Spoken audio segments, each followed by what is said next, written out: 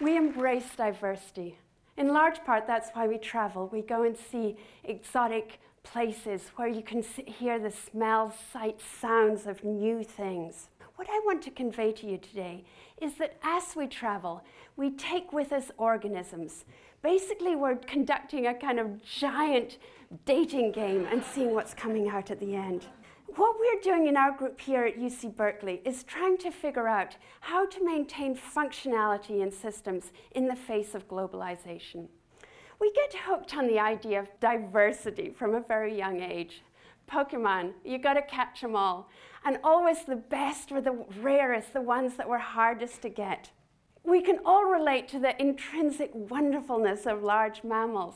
For my own work, I focus on specialization, diversification of spiders, trying to see how they specialize, where they specialize, and what role they play in stabilizing systems. For example, here you see a spider that's uniquely adapted to low elevation forests on the island of Kauai. It's got long claws on the ends of its legs, which it uses to impale prey directly from the air. The point here is that these specialized organisms play a major role in the habitat they occur, but they need some level of isolation to keep their identity, to allow them to do what they do in their own environment. The problem is that we're no longer isolated. The world is intrinsically connected.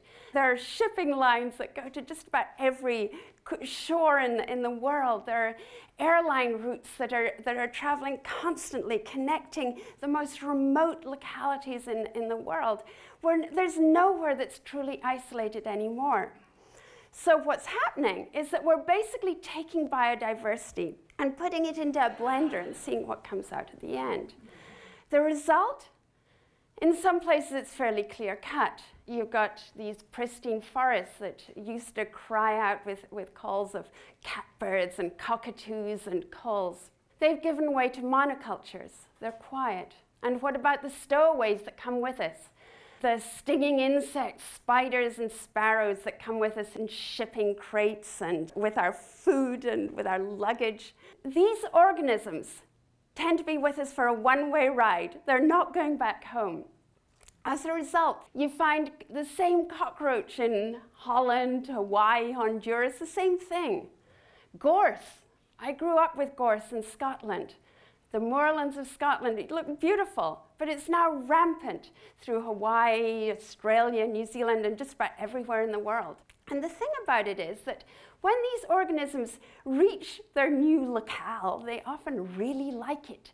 So here, for example, what we're looking at here is an insect that colonized Tahiti. And the thing here is it's not raining. What you're seeing is the insect is actually up in the canopy and feeding on the leaves. And this is the excrement coming down from the leaves. Massive numbers. So what do we do about this? We can't stop people traveling. We can't get rid of the things that are already firmly established in these sites.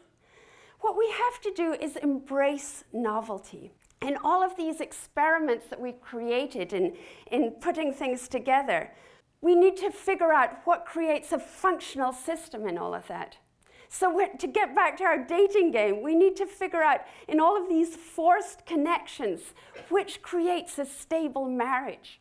And we all know that stable marriages are not easy to create, even when it's just one-on-one.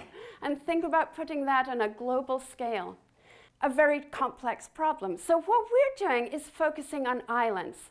They're tiny, isolated, very simple systems that can serve as microcosms for understanding ecosystem function on a global scale. We've been working in really entire systems, entire ecosystems of insects and spiders, and basically looking at entire communities across the islands of Hawaii. What we're measuring is diversity, abundance, and interactions in order to see how these organisms change over space and time. We want to see what is it about the community that makes it more stable to intrusion from outside. What is it about which part of the community is more vulnerable and which place in the community, and what dictates functionality in all of this. basically what we're trying to do is take the pulse of the system. We're trying to see what makes a steady state indicating functionality, and what turns the thing out of steady state, and how do we fix it? So just as an example here, you see a very simplified network structure with the top predator, the shark here. Its effects are propagating down through the network so that you get the diversity of corals maintained in the system. What happens when you add insult to this in the shape of lionfish and humans that are feeding on this system? The result is the whole network structure becomes modified such that the coral diversity decreases. The point here is that the network structure has changed, and you can use the understanding of the network structure to figure out what's going on. So in all of this, what we're trying to do is figure out how to stabilize systems and how we might understand and maintain diversity for future generations.